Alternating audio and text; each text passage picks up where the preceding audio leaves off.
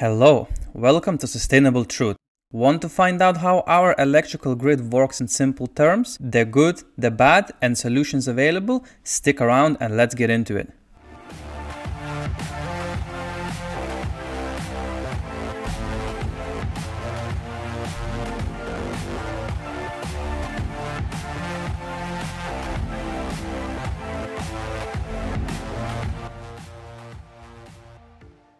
Let's boil it down to the basics.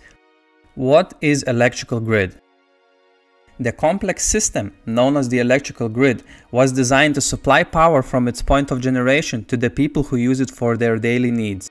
Today, this system connects millions of homes and companies across thousands of miles all across the world. The grid is made up of countless, intricate interconnections, but it's primarily divided into three parts: electricity generation, transmission, and distribution.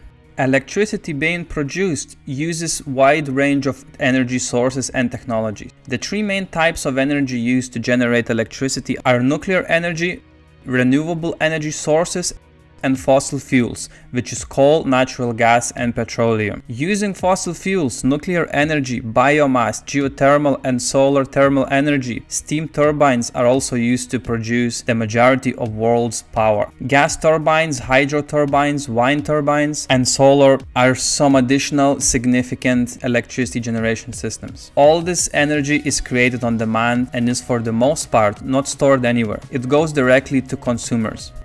This made grids tricky to manage as they had to predict exact demand of the customers.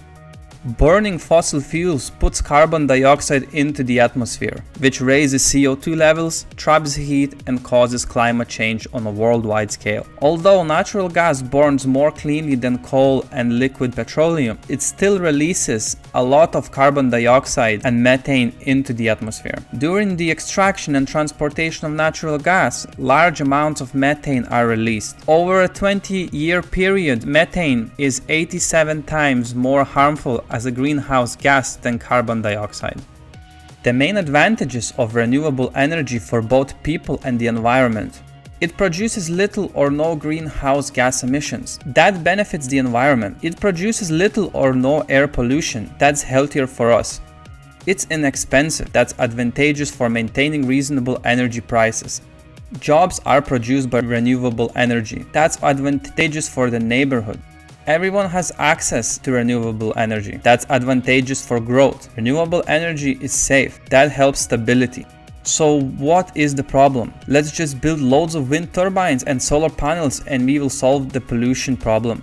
Well, not exactly. Renewable energy is not always reliable. The weather, such as sun and wind, completely determines whether renewable energy technologies can capture any energy. Renewable energy sources will be unable to produce any electricity if the weather conditions are poor. For instance, solar panels need clear sky and sunshine to obtain the energy needed to generate power. Yet, this energy is not collected at night. Wind turbines also require wind to blow constantly. So how do we get around this? Well, it's already in the works. Large-scale energy storage is essential to the success of renewable energy sources. Tesla's Megapack is a massive battery that offers energy assistance and storage, assisting in grid stabilization and outage protection. A battery called a Powerwall is a device that can store energy, detect outages, and take over your home's energy supply when the grid is down. Powerwall, as opposed to generators, keeps your lights and your phones charged without maintenance, fuel, or noise. It can be charged by solar panels as well as the grid. Combining these technologies on a large scale and coupling them with Tesla's AutoBidder software, which autonomously trades energy in real time to provide the best value for the batteries installed. As these technologies scale, they will disrupt the energy sector and improve costs of electricity as well as grid stability. It is evident that the technology to solve the grid problems is there. It's just a matter of scaling, and in case of Tesla, time until it will be mainstream. Power grid around the world is massive, and it's going to be a huge undertaking. A lot of the batteries will be needed. Therefore, even though Tesla is in the lead at the moment, there is so much more room for other companies to start with this transition and make profit in the process. At this time, the main limiting factor is the lack of batteries, but as the supply increases, this transition will also speed up. Thank you so much for watching until the end. If you enjoyed this content, please like and subscribe. It would be much appreciated.